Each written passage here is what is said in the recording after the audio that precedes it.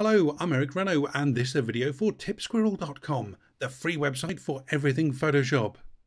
In this video, I'll be continuing my look at keyframes and I'll be making a channel bug. It's a bit like a watermark on a photograph, but actually it's on video. So let's jump in and see how we get on.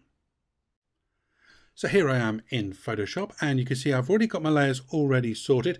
I've got my video layer inside my video group. And then I've got a text layer on top of my video group that says @tipsquirrel, and it's this that I want to animate to make my channel bug. Okay, let's get to work.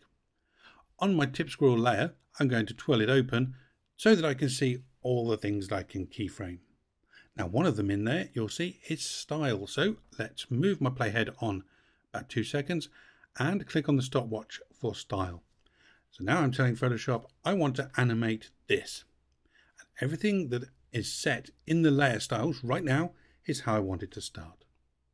Let's go on about half a second to a second and go into my layer styles. Now, one of the cool things here is that fill opacity is part of layer styles and can be animated. So I'm going to bring my fill opacity down to 0 and click OK. Now you'll notice that it didn't put a keyframe in. I found that sometimes it does and sometimes it doesn't. But it's no big deal to put a keyframe in. Just click on the diamond shape here and it will add it. And sure enough, it's now animated.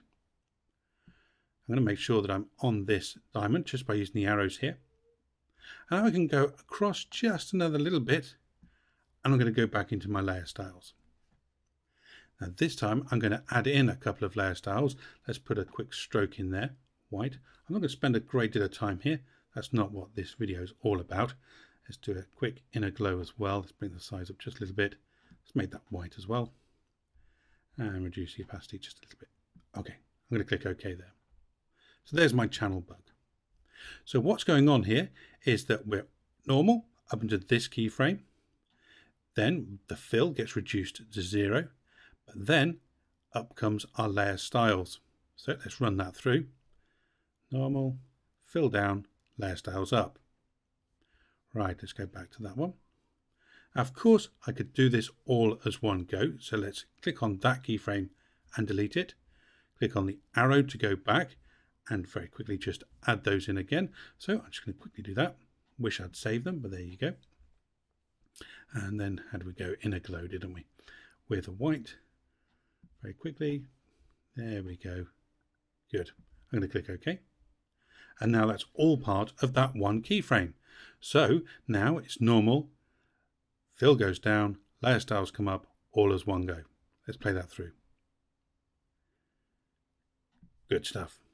All right. It's a bit strong at the moment, but that's okay because you'll notice that we can also animate opacity. So I'm going to leave it on screen just for a second or so and then animate the opacity. So I've just clicked on the stopwatch there and then come along about a second-ish and reduce the opacity now to about 20%. There we go. That'll do me, 21. So there we go. So normal, fill and layer styles, and then opacity takes it down.